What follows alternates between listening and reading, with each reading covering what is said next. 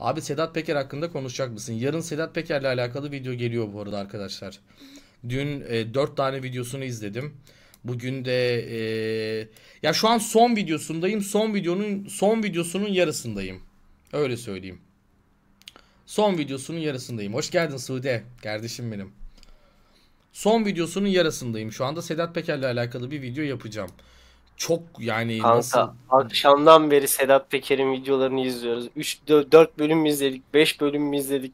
Evet, Adamın evet. artık kafamın içinde yankılanıyor sesi. Bak şöyle söyleyeyim, benim Ama direkt inanılmaz şu an şeyler YouTube anlattı ana yani. sayfasını sana da ekran paylaşayım kanka. Zaten Aynen. görünüyordur. Ya ben kardeşlerimle birlikte izliyorum. Ha, bakayım. Şey yapma, duyar kasma.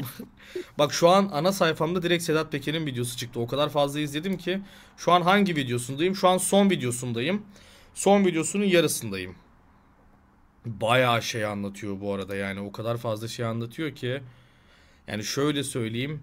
Eğer Sedat Peker bu kadar şey anlattıktan sonra bir kıpraşma olmazsa, gerçekten bir işlem yapılmazsa, işte konuşuyor falan denirse, çünkü adam gerçekten kanıtlarıyla birlikte konuşuyor. Şu an mesela bunu söylemem bile benim için tehlikeli olabilir, sanki her dediğine doğru diyormuşum diye. Hayır, ben Sedat Peker'i tanımam, etmem, sempati de beslemem, hiçbir şekilde beslemem.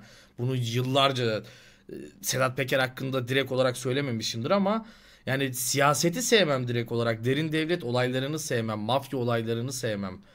Ama gerçekten çok bazı insanların başını yakabilecek şeyler söylüyor ve o insanlarda Sedat Peker'in yalan söylediğini bence ispatlaması gerekiyor kanka. Çok tehlikeli şeyler yani, hani Ben yorum neden? yapmak istemiyorum. Ben şeyi anlamıyorum mesela Sedat Peker'le alakalı. Şu anda mesela Türkiye'de birçok insan eee, Sedat Peker'e düşman. Çünkü o sebepten dolayı zaten gelmem vesaire diyor ki haklı da, niye gelsin anasını satayım, başının belaya girebileceğim bir yere. Kardeşim, madem bu adam bu kadar tehlikeli, ki videosunda kendisi de söylüyor bu arada. Adam ikinci mi birinci videosunda mı direkt olarak söylüyor. Madem ben bu kadar tehlikeli bir insanım, madem suç örgütü lideriyim vesaire diyor, o zaman neden bana 2 defa en iyi iş adamı ödülünü verdiniz? Kendisi söylüyor. Haklı abi, %100 Aynen. haklı. O konuda haklı ya. %100 haklı. Yani buna bir şey Ve diyemezsiniz. Haklı abi ben adam. yani şeyi çok içten buldum. Yani içten buldum derken şu konuyu çok samimi buldum. Kendisi şunu iddia ediyor videoda. Hı Hangi hı. kaçıncı bölüm hatırlamıyorum. Ben diyor eğer bu zamana kadar kendi yaşantımda Hı hı. uyuşturucu üzerinden para kazandıysam O çok hoşuma e, gitmişti kendi benim de, evet. kendi çocuklarımın geleceğini görmek hani zehir zıkkım olsun, Evet, gün yüzü evet. görmesin tarzı kendi evlatların üzerinden bir yemini bir sözü var. Bana inandırıcı da geldi Bana da geldi o konu. kesinlikle. Adam güzel konuşuyor bu arada. Gerçekten güzel konuşuyor. Yalan yok yani. Peki ben şöyle söyleyeyim yani hiç siyasi tarafını bilmediğim için hani genellikle en azından bizim jenerasyon arasında şöyle bir muhabbet vardı hatırlarsın. Benim dayım kim biliyor musun? Kardeşim ben Sedat Peker'in yeğeniyim. Hı Sen hı. benim kim olduğumu yani bizim jenerasyonun arasında böyle bir şey vardı. Vardı, evet. Birbirine dayılanmak için. Hı hı. Ama ben kendisinin yani bu kadar açıklayıcı ve bu kadar e, nasıl söyleyeyim literatüre uygun mu denir şey mi denir bu kadar mantıklı açıklamalar yapabileceğini ya da bu kadar çok şey bildiğini diyeyim veya bu kadar içinde olduğunu bilmiyordum. Ona şaşırdım Ben de açıkçası. bilmiyordum. Baya güzel konuşuyor bu arada. Yani bunu kesinlikle itiraf etmem gerekiyor. Şu an Türkiye'de birçok insan Sedat Peker hakkında iyi bir şey söylemekten çekiniyor. Ben zaten yine söylüyorum, yani bir sempatim falan yok ama güzel konuşuyor kanka adam. Adam güzel konuşuyor yani. Güzel konuşana da güzel konuşuyor deriz. Bu ayıp bir şey değil yani. Aynen.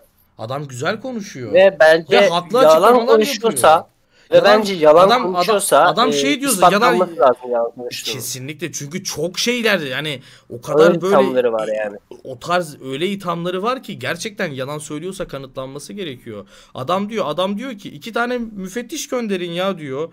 Beni yalan makinesine bağlayın diyor. Eğer diyor ben yalan söylüyorsam diyor, ya kolumu keseceğim kanka diyor.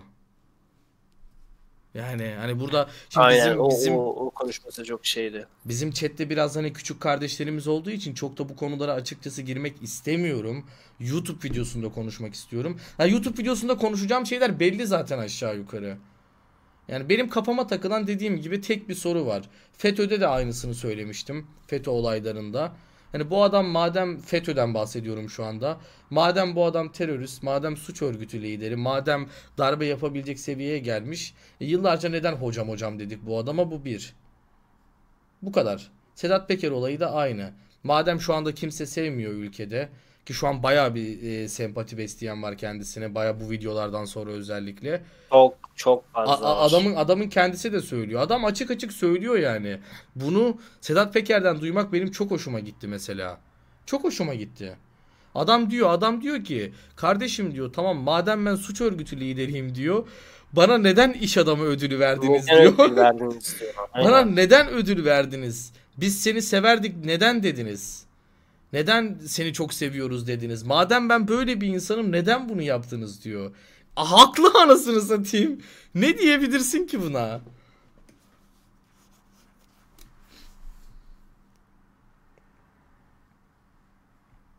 Öyle yani, uzun Aa, lafın kısası arkadaşlar. İki ucu boklu değnek gerisi olan bir YouTube şey. videosu, YouTube videosunda. Gerisi evet. Ya aşağı yukarı söyleyeceklerim gerçi bunlar, yani çok değişik bir şey de söylemem YouTube videosunda. Çünkü gerçekten bazı konular vardır dostlar. Boyumuzu aşan şeylerdir. Bunlar bizim boyumuzu aşar. Normal halkın boyunu aşar. Bazı konular vardır. Doğru. Yani bunlar çok da öyle senin benim hani hadi yorum yapalım çok derin konuşalım diyebileceğimiz konular değil. Maalesef. Yok, bilgimizin olduğu konular da değil açıkçası. Ben hiç biz Yani bunların hiçbirini bahsettiği bilmiyordum şeyleri mesela. ben Evet. aynen bahsettiği şeyleri böyle hadi ya, hani sanki böyle bir film izler gibi, şey izler gibi izledim. Çünkü hiç bilgim yok. Kesinlikle, Sanatları kesinlikle. şeyler hakkında. Aynen öyle kanka. Az önce ne izledik de başlamak istiyorum bugün ya.